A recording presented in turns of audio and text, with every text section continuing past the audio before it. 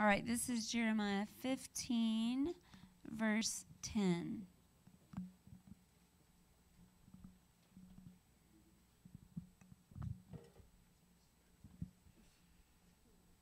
Kevin, if you have a word, interrupt me. All right, Jeremiah's complaint. Then I said, what sorrow is mine? Now we're talking about Jeremiah the prophet. What sorrow is mine, my mother? Oh, that I had died at birth. I am hated everywhere I go. I am neither a lender who threatens to foreclose, nor a borrower who refuses to pay, yet they all curse me. The Lord replied, I will take care of you, Jeremiah.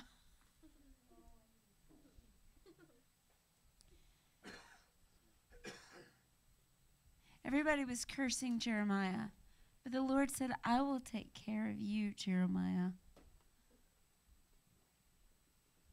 Let me, Jeremiah 15:10.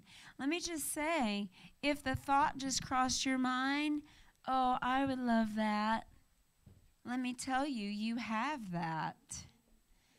You have the same promise. But if you wish somebody else would take care of you, and if somebody else taking care of you would mean more to you than God taking care of you, this is why God is not enough for you. God said, I will take care of you, Jeremiah.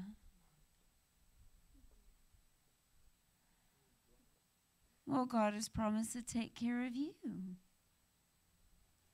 I want you to start seeing yourself as special to God as Jeremiah, as special to God as Moses, as special to God. Jesus said in his prayer that God loves us as much as he loves Jesus. Did you know that?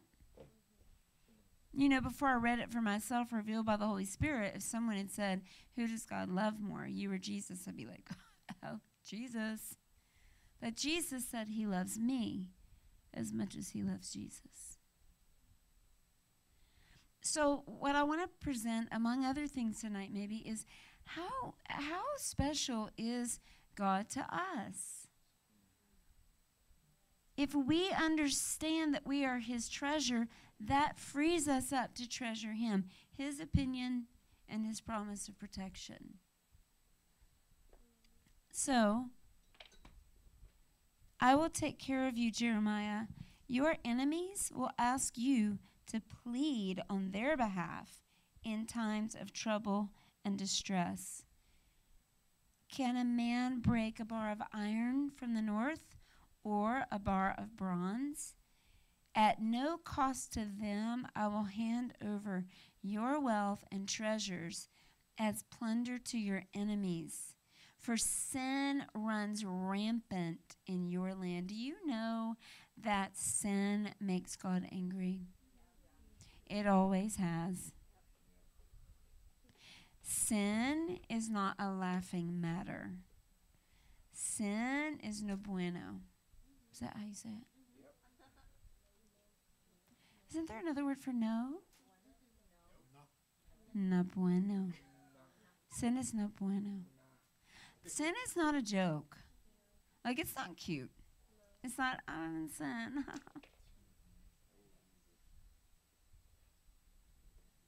We're going to let that one just sit for a minute. You would think that would be obvious in our church, but we need to say it again. Sin's not cute. It will kill you. The wages of sin, the wages of sin, the wages of sin is death. So we don't laugh at sin. It's not cute. We don't coddle it. We don't babysit it. We don't cover over it. We don't you're so cute. You can sin. It's fine. You're a baby. You better stop sinning. In the name of Jesus. It's always made God mad. Now, Jesus paid the price so we don't have to pay for our sins. But he did not pay that price for us to stay. He did not pay for us to stay. Jesus did not pay the price for your sin for you to stay in your sin. He paid the price for your sin so you can come out of sin. Amen? All right. I will tell your enemies to take you as captives to a foreign land, for my anger blazes like a fire that will burn forever.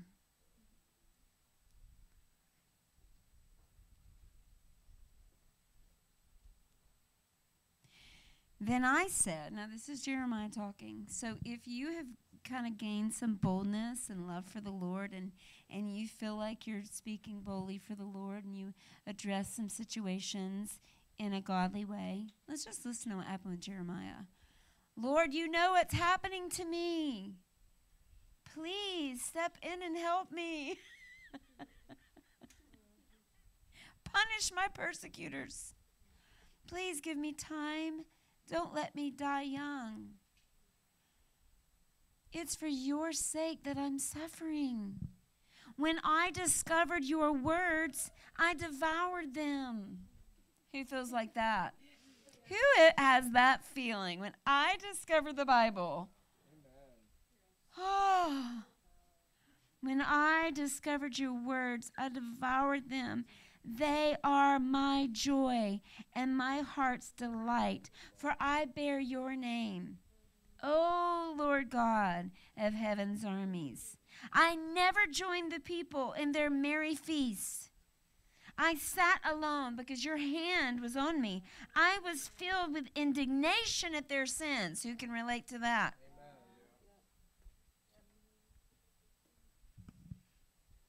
And who can relate to this? Why then does my suffering continue? Why is my wound so incurable? Your help seems as uncertain as a seasonal brook, like a spring that has gone dry. And this is how the Lord responds. Jeremiah, if you return to me, I will restore you.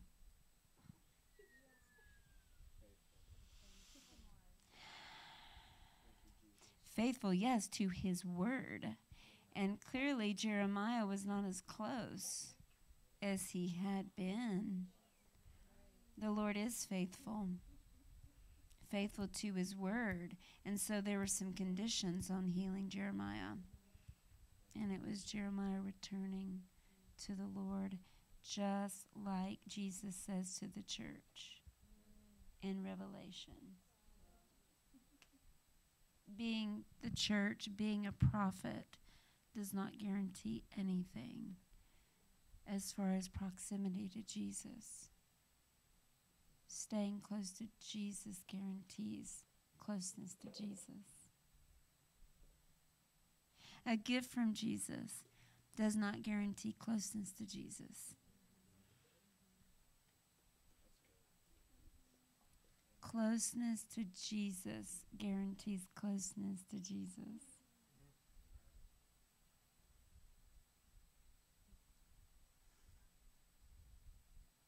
You know, when I asked Roland Baker for help with y'all, he said, just don't let them take Jesus from you. So I've spent a little time on that, and now I want to help you in a way, sort of. I mean, I do, but I don't. I mean, I asked the Lord for a do-over because he came to me and he said, what do you want? And I said, to help people get to you. And in the last month, I said, can I redo that? I don't know if I can redo that or not. If I can redo that, I'd like to change my answer. I said it out loud in my bathroom. I said, I'd like a do-over, please, Lord. I'm not sure if it counts, but if I could have a do-over, I would say I want to stay close to you. And I mean, for the record, if the Lord is asking me again, what do you want? I want to stay close to him, period.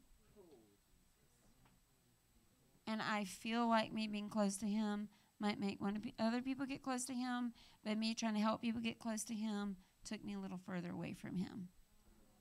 So I asked for a do-over, and I believe the Lord's going to grant that request. So it's no longer my main thing to help people get to Jesus, only to stay with him, because I'm not taking any chances with my own eternity, my own life.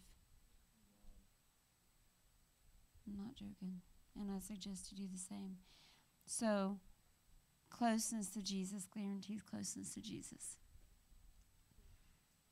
Not a position in the church, not a reputation among people, not a reputation as a fiery church. That does not guarantee closeness to Jesus. The churches in Revelation had a good reputation with men. They looked like they were on fire, but they were not. So closeness to Jesus guarantees closeness to Jesus. And that's all. Say, that's all. Your heart for people does not guarantee closeness to Jesus.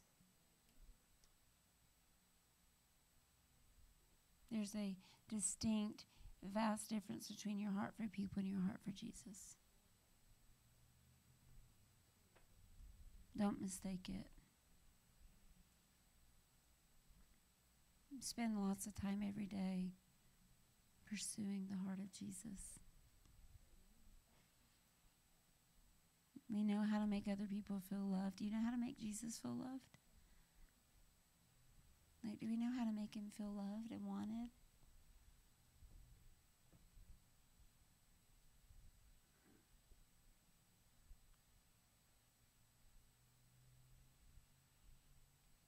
And so stay close to Jesus. That is my top request now, is that I will stay with Jesus.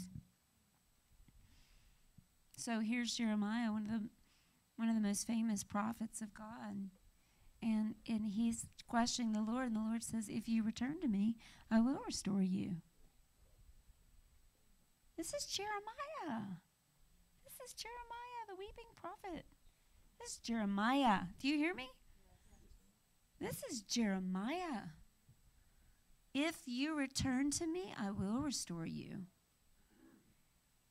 so you can continue to serve me.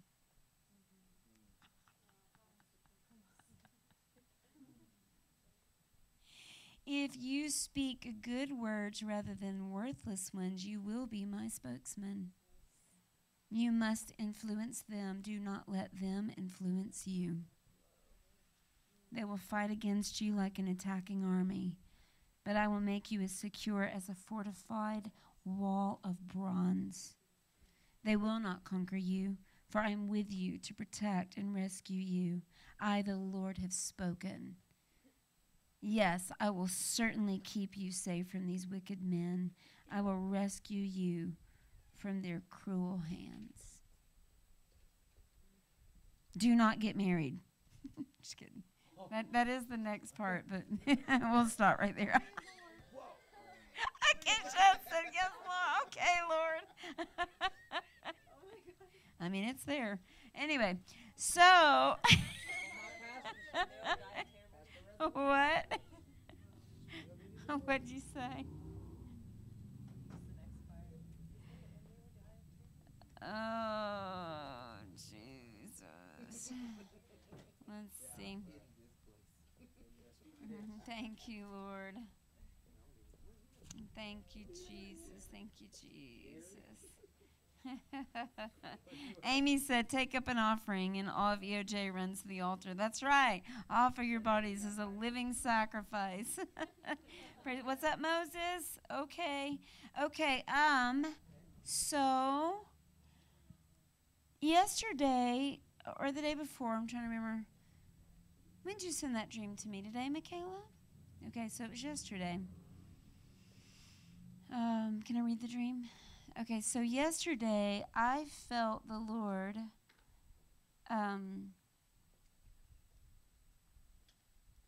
ask me basically if I would let him, if he could look through my eyes on social media. Like, in other words, I'm a little direct with y'all, especially one-on-one, depending. But if I have a word from the Lord, we'll just go all the way there. Sometimes on social media, I'm a little more laid back, a little more, and I don't know. I felt like he was like, will you let me look through your eyes at people?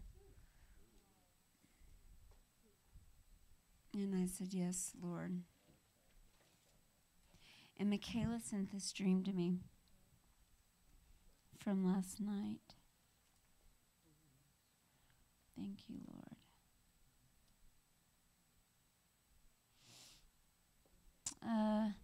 I keep thinking about this dream I had last night. She said she thought it was real, so much and you started not to send it, right, or something. You thought it already happened. Like it was so real to her, she thought it had happened, so I already knew about it. Does that make sense, right? Basically, there were people praying according to their will, and others were praying according to the Lord's will. There was a mixture in the room.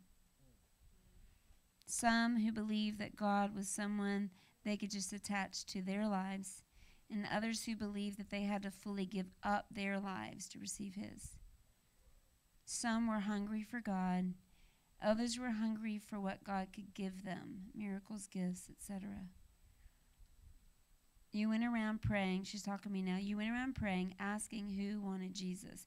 You looked in their eyes and asked them. And those who truly wanted God humbled themselves and fell to their knees crying. The others wouldn't open their eyes because they were too busy trying to pull down a miracle and breakthrough from heaven. It felt like a battle in the spirit. I woke up all night praying for the people in my dreams, praying that we would be hungry for God and humble ourselves before Him. I kept thinking about the scripture, 2 Chronicles 16:9. For the eyes of the Lord move to and fro throughout the earth, so that He may support those whose heart is completely His. You have acted foolishly in this, therefore from now on you will have wars. It was like Jesus was looking through you to see whose heart is actually His. And I just said yesterday pretty much like, yes, Lord, I'll let you look with burning eyes into people. And then yesterday, Kevin and I were having a conversation, and at some point, and he can talk more about this, it's just like, how can we help people get more, like, serious about the gospel, about, So last night, right before bed, I felt the Lord, I did one of the, the girls early on when they were living with me, came up with a way to do a Bible flip if you didn't have a paper Bible with you, And it's like you put on YouVersion and you just spin, and I'll do it several times to make sure that I don't know where it is, and then boom, and then boom. And so it landed on Haggai. So I just listened to Haggai, and it was so cool. Like, clearly that's exactly where the Lord wanted me, because then it said in Haggai 1, verse 14, so the Lord sparked the enthusiasm of Zerubbabel, son of Shealtiel, governor of Judah, and the enthusiasm of Joshua, son of Jehozadak, the high priest, and the enthusiasm of the whole remnant of God's people. They began to work on the house of their God in the Lord of heaven's armies on September 21st of the second year of King Darius' reign. And then this morning, I get a message. I'll leave them unnamed unless they are suddenly like, hey, you can share that with me. I don't care. Probably will and probably wouldn't. But listen, I woke up burning, like woke up crying because He's coming back for a pure bride. I woke up so aware that I need and want to know and be aware of what really matters. Jesus, knowing Him. Like, I woke up almost hearing Paul shout, remember what really matters.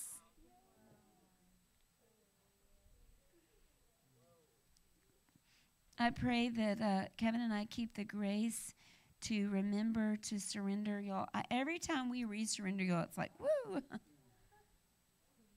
This is truly His church. He really is our leader. And He sparks the enthusiasm. He brings the conviction that's needed, right? In a way that we never could. We could try and try and try, and there's just no shot. I want to read a couple more scriptures and then turn to husband. Where are our boys? Where are they? Elijah. Shiloh. Pronto.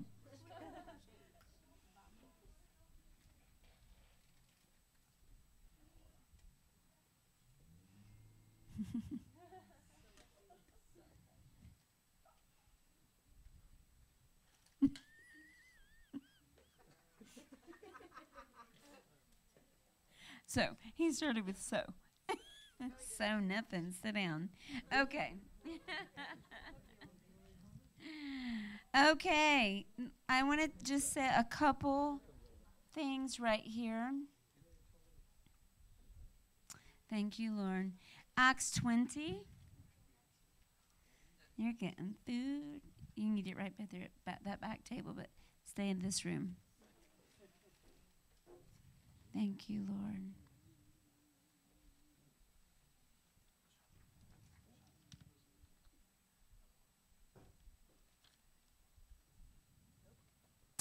Okay, this is just how I'm feeling, okay, y'all? Acts 20, 26. I declare today that I've been faithful. If anyone suffers eternal death, it's not my fault.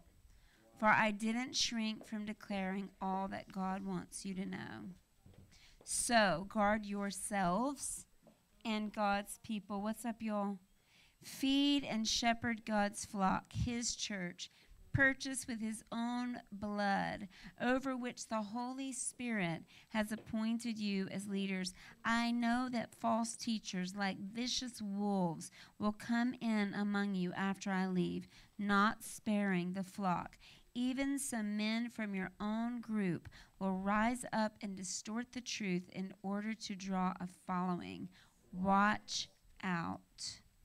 Remember the 3 years I was with you, my constant watch and care over you night and day, and my many tears for you. And now I entrust you to God and the message of his grace that is able to build you up and give you an inheritance with all those he has set apart for himself.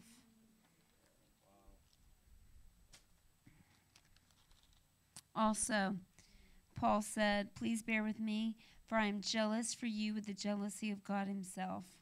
I promised you, this is 2 Corinthians 11, I promised you as a pure bride to one husband, Christ.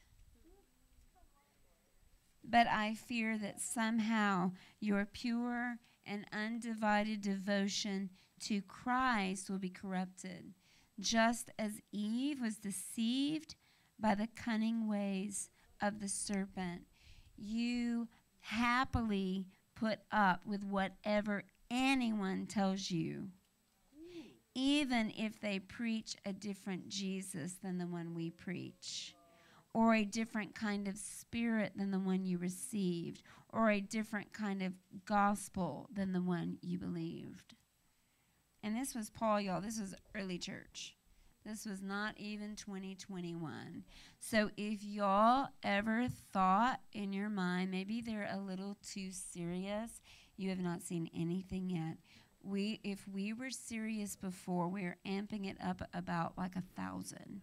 Because Jesus is coming soon, and people are going to hell. And there is a hell with fire that burns forever. And Satan is amping it up. So we are too. We will no longer soften the approach so more people can hear. Because we didn't even know we were doing it. But in some ways I was doing it. Okay? We're not doing that anymore. Part of me has felt like, well, maybe just it'll give people a little more access, more people. No, what they're hearing is pure nonsense, and they're buying it. So if anybody ever hears my voice, I want them to hear that there is a distinct difference between the real gospel and all the false gospels. There is a clear difference. There is a clear difference. You must know the one you say you believe. You cannot just believe in a gospel. You must believe in Jesus. See, it's not enough to believe in a certain doctrine. You can't say, oh, yeah, I believe that. You believe that, but do you know him? Do you just believe that, or do you love Jesus? Jesus is real. Jesus is actual. Jesus is not an idea. Jesus is not a principle. Jesus is not a set of rules. Jesus is real, and he has real feelings about how you really feel about him, and he hates sin. He hates sin, and the Holy Ghost will burn it out of you. You should not be ever, as a Christian, as a true Christian, if you are comfortable living in sin, what has happened to you? And the way to change that is live in the Word. Live in the Word. Be filled with His Spirit and live in His Word. His Word will bring to life all that needs to be brought to life in you, the Word and the Spirit. Read the Word to find Him, not to find your answer, not to find exactly what doctrine you believe. That's good only to a certain point, but y'all, time is wrapping up. And one thing we were talking about at lunch earlier today, I've only talked about this to a few people, but I'm just going to go ahead and say it right now. I'm not positive that this is the case, but what if this is the case? The Bible says, let me see, in Matthew 24:5, many will come in my name, saying, I am the Christ, and they will lead many astray. Okay, so what we were talking about at lunch today is most of us would be like, if somebody said, I'm Jesus, like somebody said that to Caroline on the plane the other day. And Caroline was pretty sure, and it was pretty proven, the person was drunk. Like if somebody comes up to you and says, I'm Jesus, you're going to know you're full of it. Right? But how about this? Don't miss it. How about this? How about I am Christ and you are Christ? And Buddha is Christ. And Shiva is Christ. And everyone's Christ. Well, that's a new doctrine, but it's not real new. But this is going like wildfire from former worship leaders. One of the presidential nominees for this last presidential campaign, she believed that. I am the Christ and you're the Christ. There was someone in our church not too long ago that sent out a sermon saying, from this man who was preaching, and he said, we no longer do altar calls. That's unnecessary. Whether it's a Buddhist or a Hindu, they already have Christ in them. They just need to be introduced to him. So some of you may have, okay, who's heard this? Who's heard this kind of teaching so far? All right, who has not? Okay, so now you have your inoculation, as Dr. Media says. It is completely false, and what they will say is that basically, I don't even remember what they say because it's so ridiculous. I don't even repeat it. It's so stupid. But what I'm saying is, like, if somebody rises up, and like we were talking, Antichrist, now I'm not saying that there won't be one man that says, I really am Christ.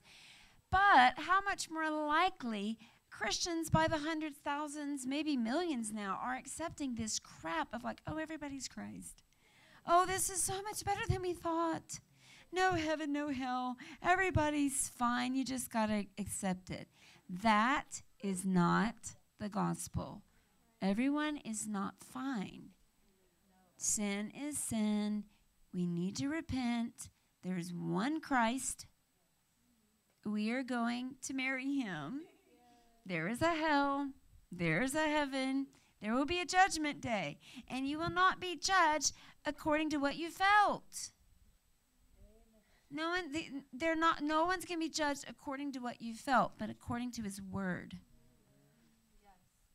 So if anybody starts telling you now or 10 years from now or however long we have to live on this earth, you know what? You don't really need the Bible. This is all we have. Otherwise, it's men's opinion. And the Bible talks about this, that people will make up their own God. They will make up their own God. And this is exactly, we're watching it happen now. And Christians everywhere are falling for it because they don't have a real relationship with Jesus. And so they're just like, oh, that sounds good. That sounds good. That sounds so much more loving. And so do you understand, like, this is just my personal opinion of what could possibly be. It could be that we're already watching the great apostasy, which means the falling away. And what is really concerning to me is that it's not going to look like people like, I am falling away.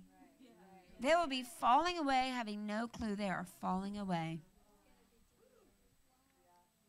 No clue, thinking they found the truth. Not even maybe people going, I don't even care about truth anymore, but like desperately looking for answers. Going, oh, this is awesome. This is so much. I had lunch with a guy one time. He was at service, and then afterwards, we all had lunch with him. He just pulled me to another table, and he said, listen, I have a question for you. Everything that you're preaching is like, wow, but if I sign on to this is not good for my friends. And it goes against everything I've been taught. And he said, so I want to stay with what I'm hearing you teach because I see it is in the Bible. But it's not good for my friends. So if I accept this is not good news for how they live. But if I go back to what I've always believed, how many pages of this do I have to tear out? Well, now there are plenty of people saying, don't worry about that. If it doesn't look kind and loving, disregard it. And for some reason, people are buying it. So I just want to send out a warning. Many people will fall away and have no clue that they are falling away into hell. And that can't be undone. The afterlife, after this life, there's no changing it. And I'm just wondering, like, people, you know, I really want to start talking about this on my social media because I only know, like, 2 people, personal friends of mine. One I've never really met, but friends through a relative.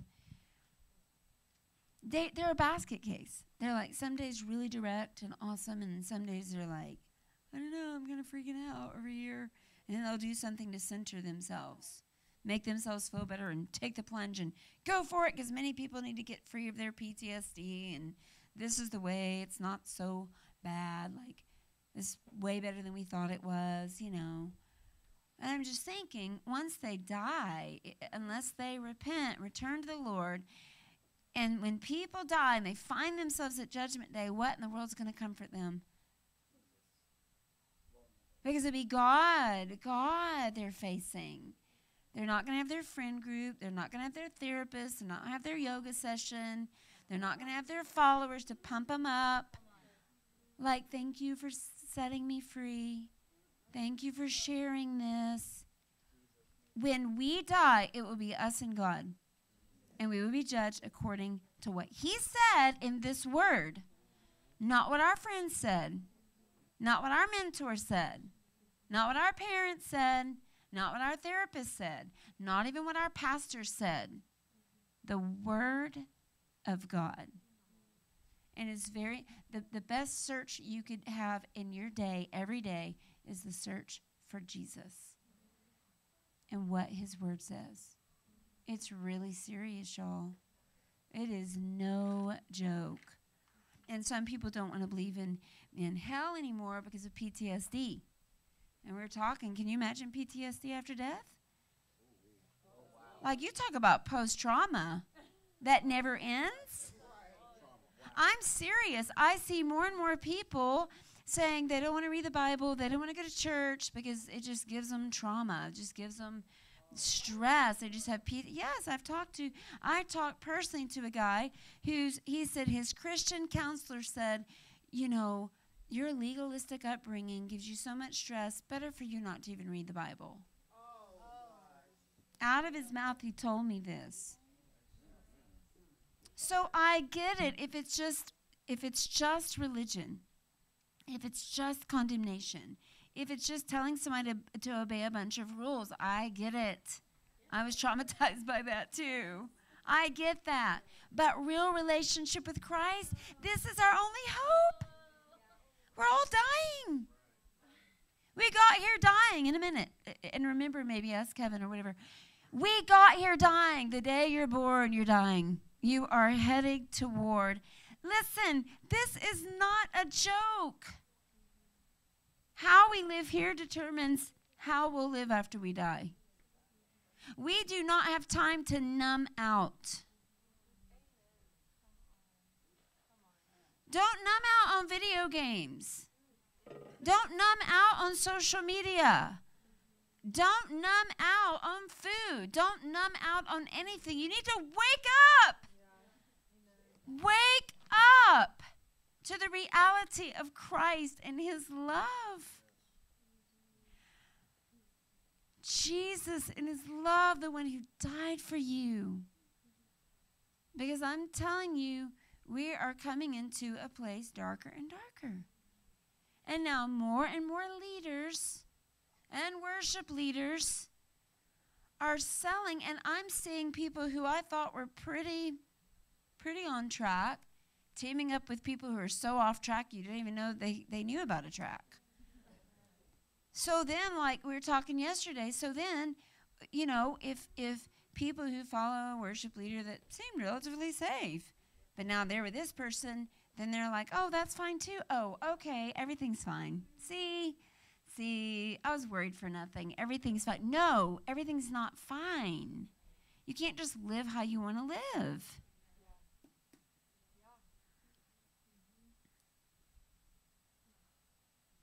So it's like, yay, Jesus, do you want to dance? Yes. Do you want to dance with Jesus or the world? Jesus wants to dance with you. That's a given. Jesus wants to love you. In fact, Jesus wants to marry you.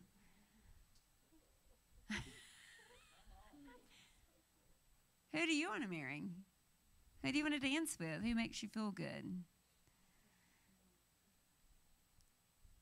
So it's real serious. It's serious for us, and it's serious for your family, and it's serious for your neighbors, and it's serious for the city of Nashville, and it's serious for America.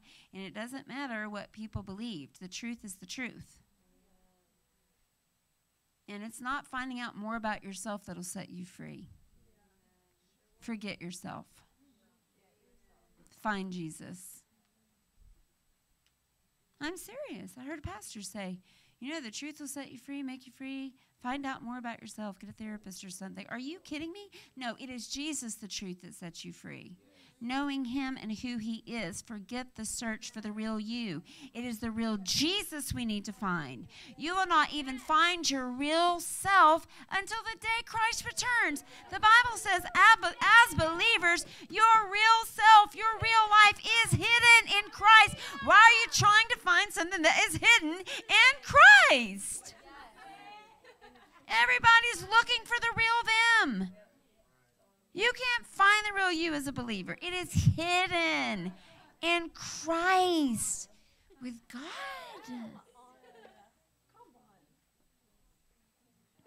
Give up your search for you.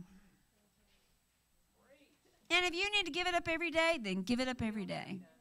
I love Smith Wigglesworth. He said, if you are seeking holiness and you fall every day, seek it again the next day. If you stumble every day, find him again the next day.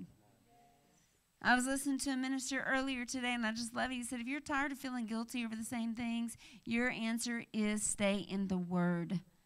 The Word will fill you up. How can a young person stay pure? Meditating on his Word. How can a young person stay pure? What a question. By meditating on his Word day and night. How can you be freed from your fears? Meditate on his Word day and night. Because I'm telling you, you can come here and get delivered once a week. And if you're not meditating on his Word and you don't believe in his Word, it'll all come back worse.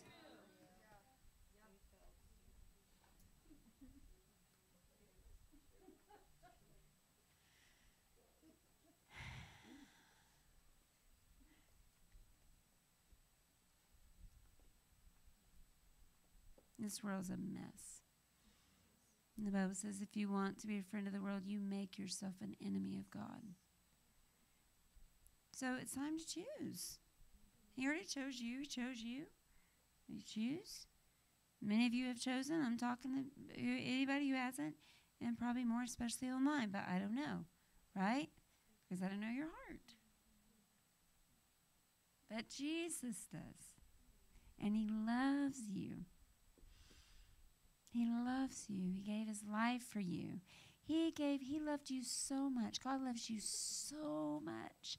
He loves you so much. He wants you to be free of the fear. He wants you to be free of sin. He hates what sin has done to his people. He's not blaming you. He's not like, oh, you're just an idiot. I'll try to help you out again. He loves you. He loves you. And he's given all of us the faith we need to love him. So let's love him and let's tell more people. Let's tell more people. Time is running out. There's no doubt in my mind. I've never been more convinced we're in the end time. Time is running out. So choose your pursuit. Choose your pursuit, and I encourage you to let it be Jesus. Make him your full-time job. At your job, pursue Jesus. At your house, pursue Jesus. When you wake up, pursue Jesus.